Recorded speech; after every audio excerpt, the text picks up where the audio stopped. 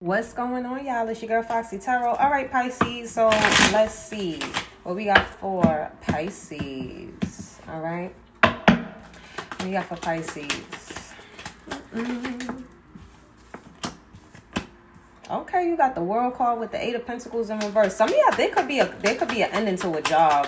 Okay, either some of y'all could be laid off or things could be slowed up. I'm also hearing that some of you could be getting lesser hours as well too.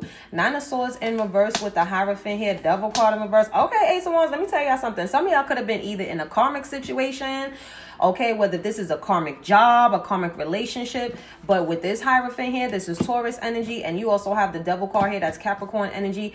There's an ending to some sort of contract. Whatever this unhealthy contract is, it's coming to an end. Ace of Wands right here, this is fire energy. There's a new passionate beginning that's happening for you, okay, Pisces? So instead of like worrying about it, or like it feels like some of you were going through like a period of where you was worrying. Yeah, you also have Seven of Cups in reverse as well too. So now it's time for some of you coming out of like DeLuLu. Okay, some of y'all really been delusional. Some of y'all really just been like stuck in some cycle or whatever this cycle was, or this karmic or this unhealthy habits or whatever. It's finally coming to an end. All right, some of you could also be going through therapy, but definitely got a new passion in the beginning. Go ahead now.